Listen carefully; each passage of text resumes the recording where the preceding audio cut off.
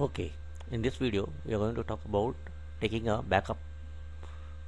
Okay, this time we are going to talk about taking a file group backup instead of our database backup. Okay, now right click on the Adventure Box 2000 because this is the only database I have that has multiple file groups. The other database I have only one primary file group that is available in every database. Okay, right now select the backup. Usually the file groups are used in very large database and it's not usually found in normal databases. Why do we use file groups? The reason we use file groups are because we want to put the data on a different files, and the files we want to put it on a different disk. Why do we do that thing? We do that thing because suppose there are a lot of tables that are very large, we can put them on the different files, different file groups.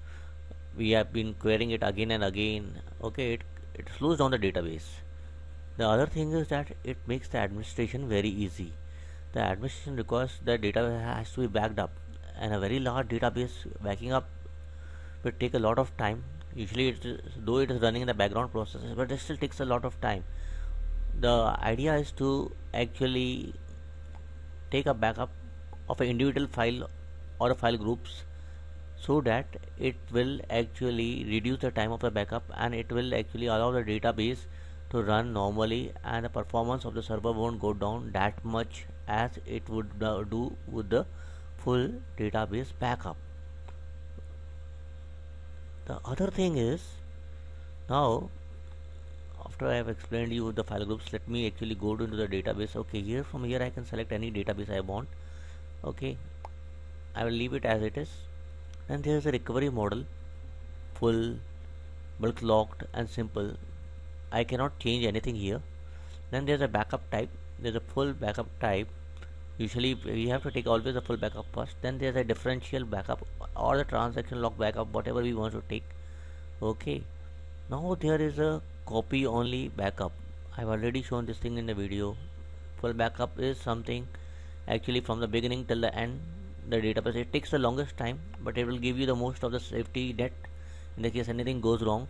Differential is the backup from the last full backup till the current time, and transaction log backups are taken in a sequential order, that is every half an hour, 1 hour, and whatever transaction log you have taken from the last full backup or the last differential backup, whichever is later, all have to be applied, including the last one. Okay, now let's go and select the file groups. Okay, now double click here. Here we are.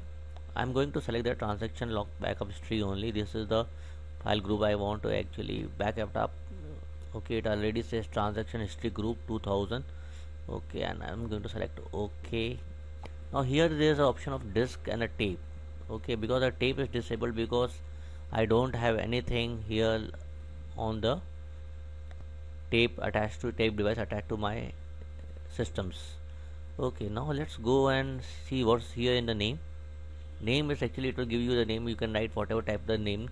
Here the description would actually be the name plus the date plus the time. I will leave it as it is blank, but usually you will also put the name, the date and the time here. Okay, we'll come to this thing. This is the backup media of the previous one. I'm going to remove this thing. I'm not going to back up to the same place. Okay, and then there's the options. Now this is backing overwrite media backup to the existing media set. If I'm going to backup to the existing media set, which is a default, it will always append the backup to the existing whatever backup already exists. Okay, now if I suppose select the overwrite existing backup, it will overwrite it.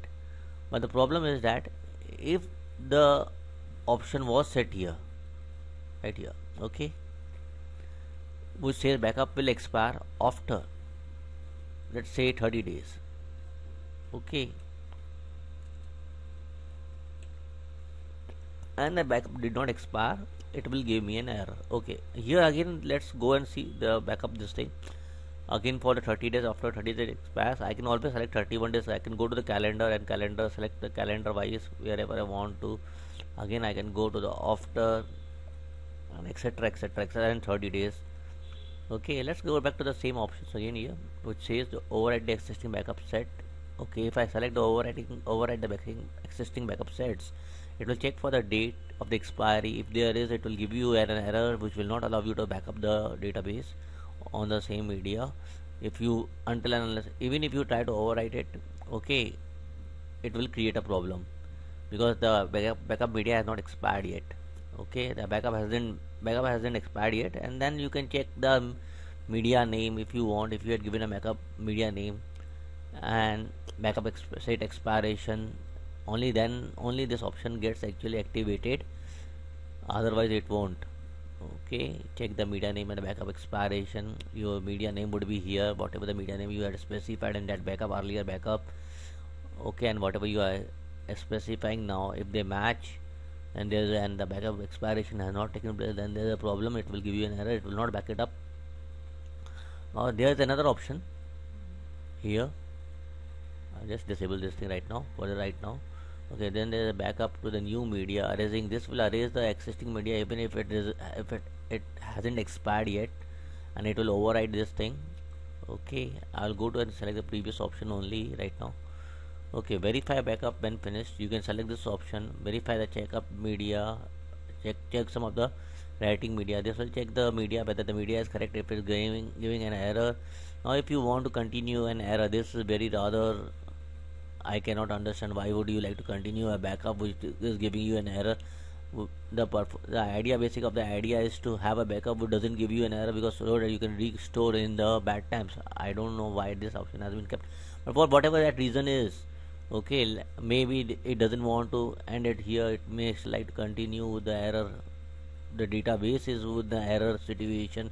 That is the reason it says continue with an error, so that the database already has a lot of errors in the tables, and if then there is an error, the database has to be backed up.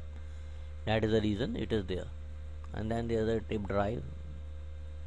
Okay, now this is a compressed backup. Usually you don't get a compressed backup. Many people are actually wondering about how the backup has been compressed. They are trying to use the utility to recover the backup, but they are not being able to, because they don't know that the SQL Server Backup Enterprise as compressed backup is only available with the SQL Server Enterprise 2008 edition only.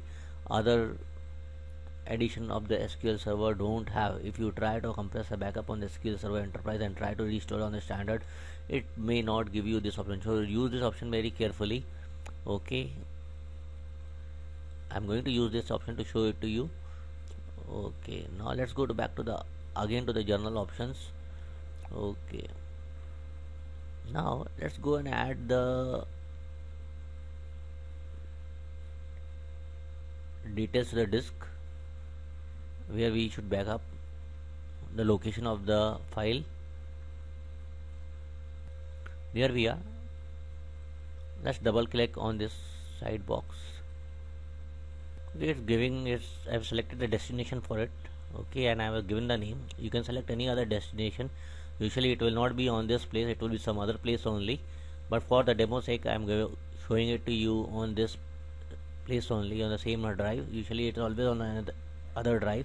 You cannot back up the database on the same drive. You should never back up the database on the same drive where your SQL server is, because if your SQL server fails and your hard drive goes bad, you cannot recover that data to the database, and the data files, including the master, including the transaction, including the other database like MSDB, they all should be on a different hard disk or a different media. Even your transaction log backup should be taken on a different media, etc etc.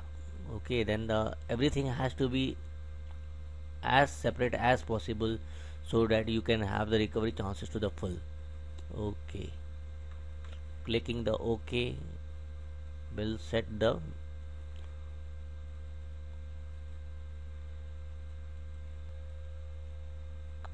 now it has set the path. Now I'm not going to, this time I'm not going to use a backup device, so I will use the file name. I'm going to click OK, and there we are. Let's go and check upon the options once more in the other screen. Here we have set it. This is the default is I have checked these options, and I'm going to click OK, and it should start. There we are, it says completely successfully completed, and that's how it is done. It's very simple, no hustle fussle about it. Take it easy, and you can, now that you have understood how to back up the file groups or the files, you can now use this option to using the SQL Server Management Studio to back up the files. But it would be still better if you knew how to back up the file using the Transact SQL. I will end it here. In the next video.